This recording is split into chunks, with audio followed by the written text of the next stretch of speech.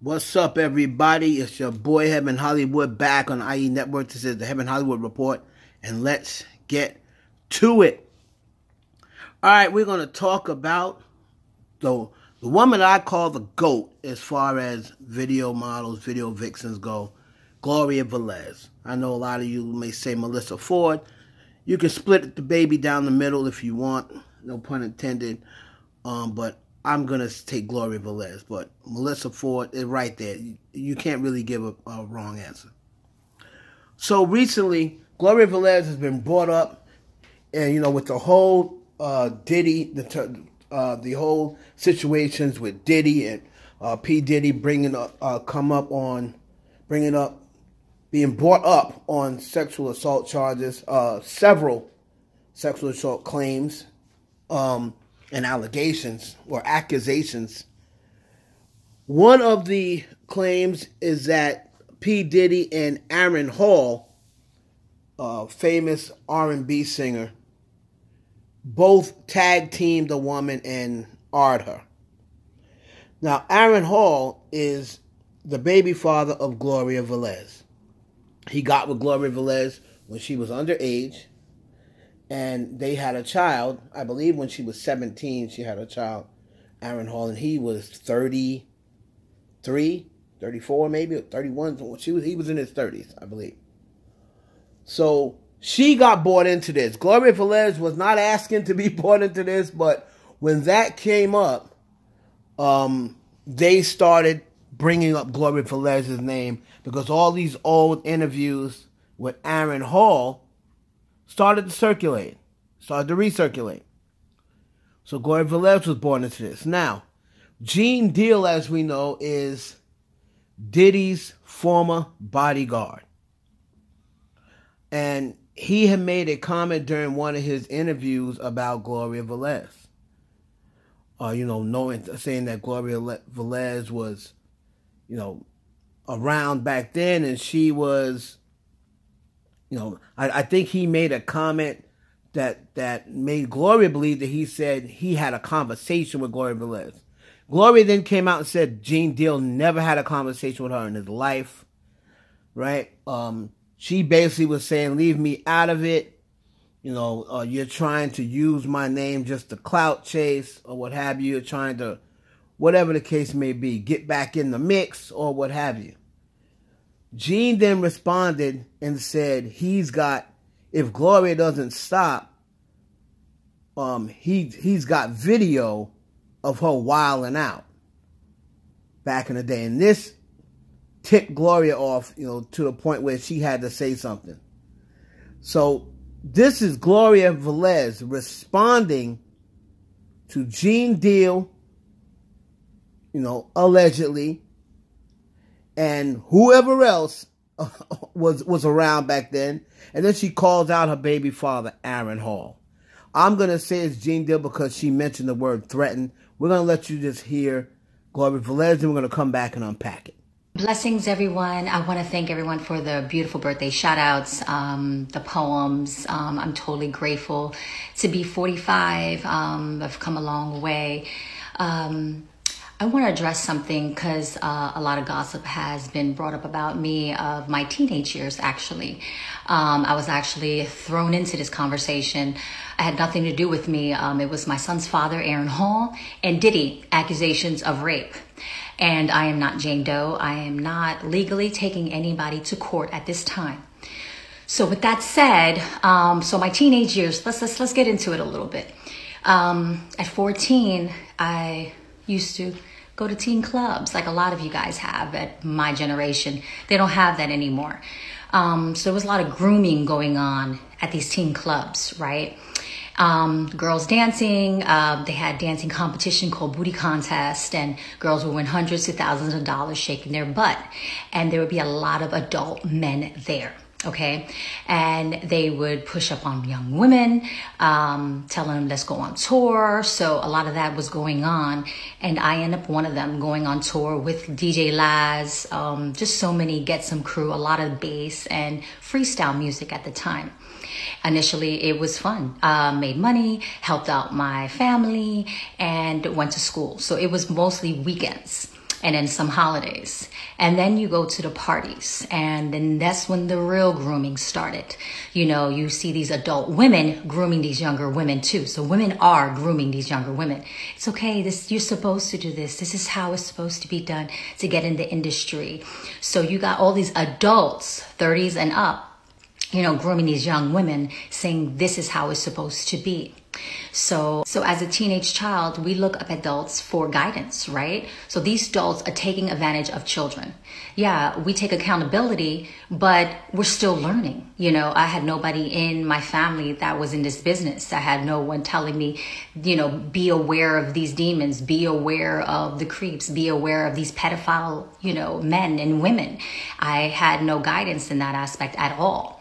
So when, these agents, ex-bodyguard talks about that I was a manipulative 15, 16-year-old with 30-year-old men. These demons tell on themselves. What were you doing when these girls were passing out and you were drugging them up? These artists wasn't picking up the girls. It was the bodyguards that were picking up the girls and dumping them in the cars or in different rooms, right? So you're the savior, right, buddy? You was there with all the activity of rape and people getting beat up, but what was you doing? You were just watching and being a good guy, weren't you? Please get the fuck out of here. It's insane that people nowadays point fingers at the person that's being abused. I took accountability. I didn't say anything to anybody. I got out at 19. Never look back to any of these people that are talking about me. They don't know me in my 20s, my 30s, and now in my 40s, and they still have my name in their mouth. When I was a teenager, listen to these demons saying that they got child porn of me when I was a teenager. They have drugged me. They have beat me up.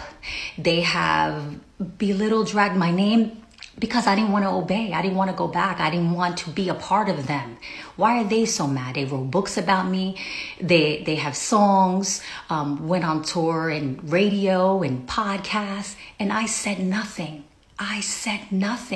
They're dragging me as a teenage girl in this industry is just disgusting. People talk about accountability. I took a lot of accountability, as a child and after 19, and many times I wanted to take them to court or, make them pay for what they've done to me.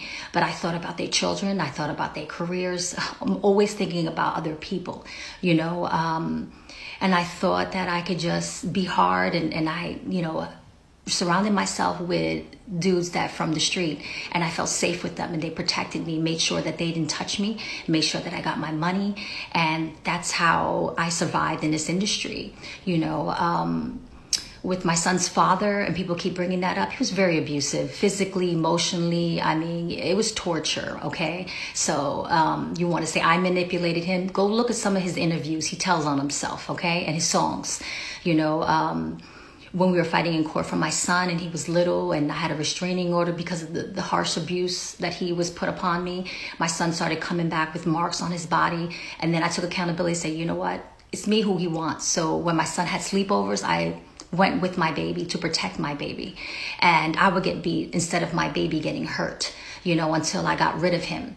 I had to figure out a way. And in my book, I'm going to explain in detail, how I got him out of Florida, because he followed me down in Florida. His father sent me home because he knew that his son was going to kill me.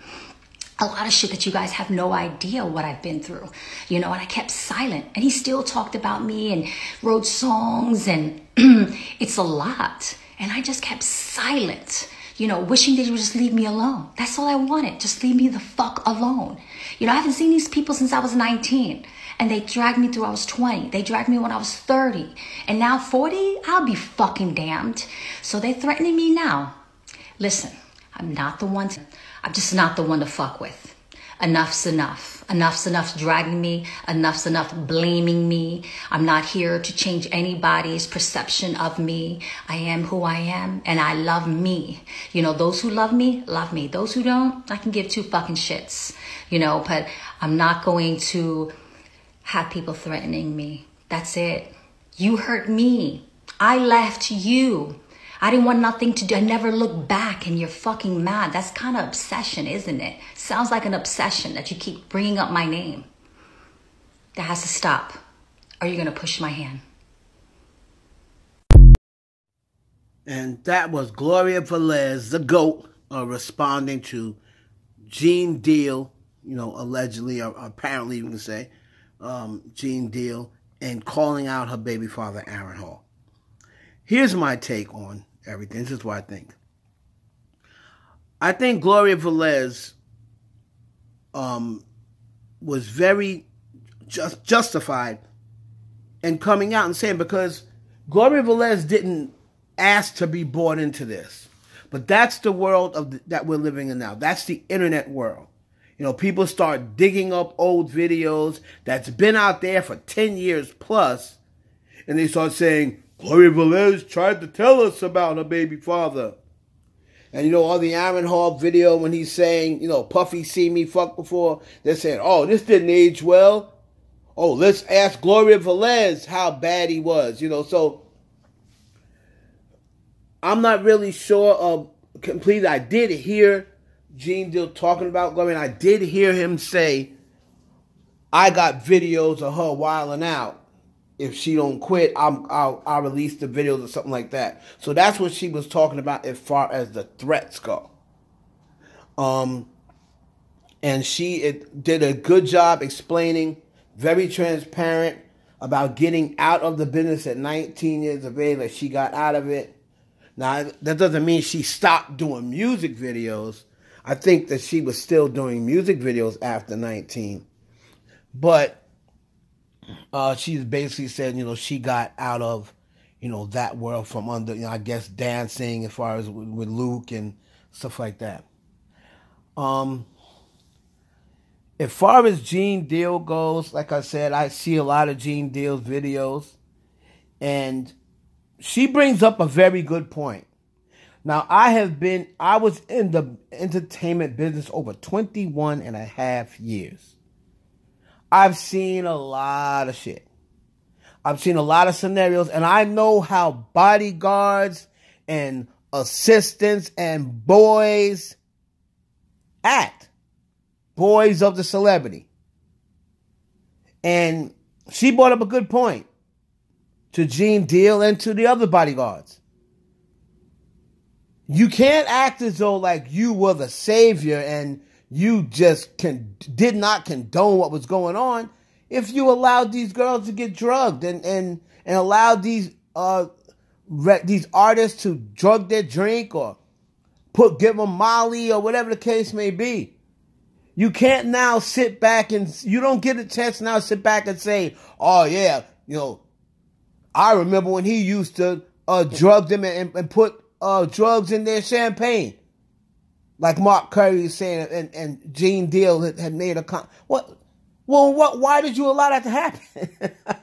You allowed that to happen because you were working for them, but you don't get a chance now to come out and act as though like you were innocent in the situation. Those girls could, if they wanted to, bring y'all in, or you can get called in by authorities. Now, I don't wish that on nobody. But Gloria Velez brings up a very good point. Y'all are now, because you're no longer rocking with Diddy or Aaron Hall or whoever else, now y'all are quick to try to oust them and say, yeah, they used to do this, that, and other. But you sat there and allowed them to do that. Right? You sat there and allowed them to do that. So she brings up a good point in that. And I like I said, I've been around these dudes. The bodyguards, not saying Gene Deal, but in the case with Tupac. Tupac was smashing the girl, Aisha Jackson, whatever her name is.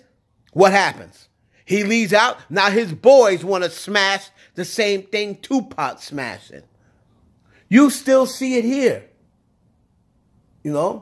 Drake is out with girls. Who do you see on tour? For his father was out there. You know what I'm saying? So you don't think that Drake Pops was trying to smash something that Drake was smashing? You don't think that Drake Pops, there's girls out there that be like, oh, if I got to get to Drake, I'll fuck his pops, his cousin, whoever, his bodyguard, whoever else. The bodyguard used to be the one back in the day that the girls had to go through before they got to the star. I know all this. Not saying it was Gene Deal, but it was almost all of them. So it may be Gene Deal's the exception to the rule. Who knows? But you mean to tell me, after all the time and access that Gene Deal had and some of these other bodyguards had, you're going to tell me Gene Deal never indulged in none of them willing women? Maybe he didn't. He's got a lot of willpower if he hasn't. But I know I have mostly every star that I've encountered did. But can't say that wasn't there. If Gene Deal says he never touched none of the women that they were messing with, or none of the women that came backstage, or whatever the case may be, if he said he never did it, he never did it. Who might have said he did? But he would definitely be the exception to the rule. But Gloria Velez responds back to Gene Deal, calls out Aaron Hall. Y'all let me know what y'all think down below. It's your boy Heaven Hollywood for the IE Network.